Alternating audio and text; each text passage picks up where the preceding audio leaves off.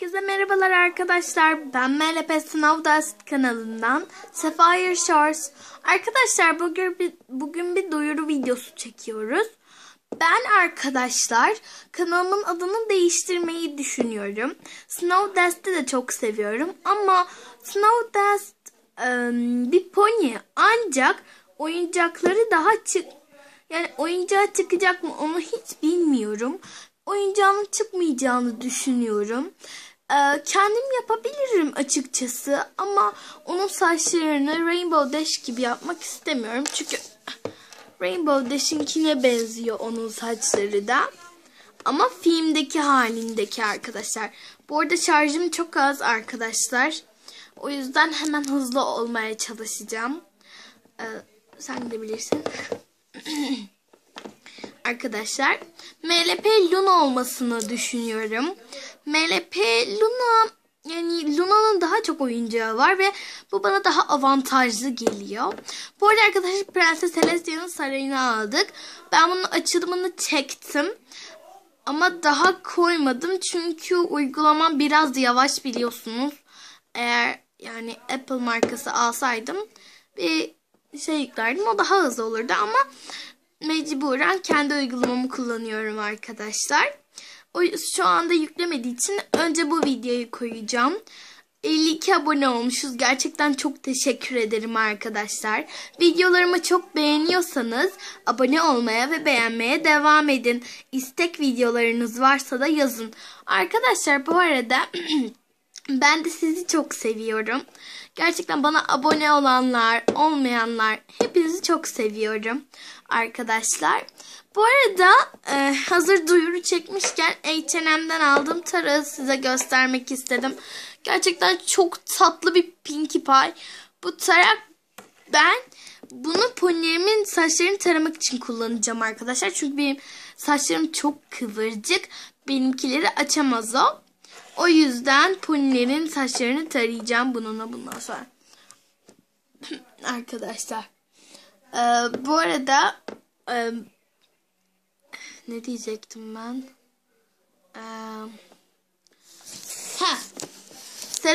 Celestia'nın sarayı arkadaşlar gerçekten çok güzel. Videoda da size tavsiye ettim. Şimdi de tavsiye ediyorum. Gerçekten filmlerinizde kullanacağınız muhteşem bir saray, oyuncak.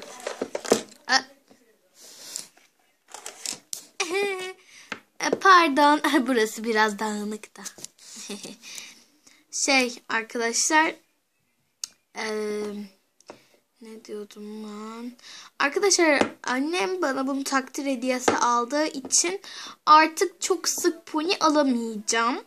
Çünkü annem diyor ki bundan üst bir şey alamazsın artık, en büyüğü bu diyor.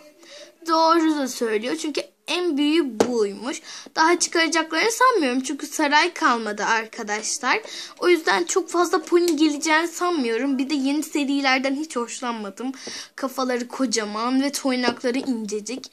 Hiç beğenmedim ama Lyra'yı alabilirim belki. Onu beğendim çünkü ben. Belki alabilirim, bir ihtimal var ama çok alacağımı sanmıyorum arkadaşlar. Başka ne? Bu arada arkadaşlar biz Koçtaş'a gittik. Bir dakika, birazdan göstereceğim. Çok güzel bir çam ağacı aldık arkadaşlar. Onu hep sulamam gerekmiyormuş ama dışarıda durması gerekiyormuş ama ben onu dışarıda bırakmak istemediğim için arada bir hava aldırıyorum ve arada bir suluyorum arkadaşlar. Birazdan getireceğim. Adını bile koydum arkadaşlar. Çam Prensesi. Onu çok beğendim. Küçük, onu ben büyüteceğim. Hatta bir tane filiz bile verdi arkadaşlar. Bir dakika, şimdi hemen videoyu durdurayım. Hemen getireceğim. Arkadaşlar işte burada çamların prensesi burada. Filiz arkadaşlar şurada küçücük var bir tane. Gerçekten çok şirin arkadaşlar. Gerçi suratı yok ama bana çok şirin geliyor yani.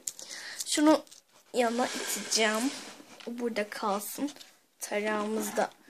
Arkadaşlar gerçekten şuraya bakar mısınız? Çok dağınık değil mi? Üst kat değil ama şurası biraz dağınık. Orası da. Arkadaşlar bu tahtalardan almanızı tavsiye ederim. Gerçekten çok işe yarıyorlar. Yani ben de tebeşir olmadığı için çok yazamıyorum. Açıkçası. Nerede kalmıştık biz? Buradayım. Evet. Bu video çok geç gelebilir arkadaşlar. Arkadaşlar ben bir ihtimal yani belki arada bir miniş videoları çekebilirim. Ama çekeceğimden pek umudum yok. Çünkü bende 2 tane miniş var, sadece küçük olarak göstereyim.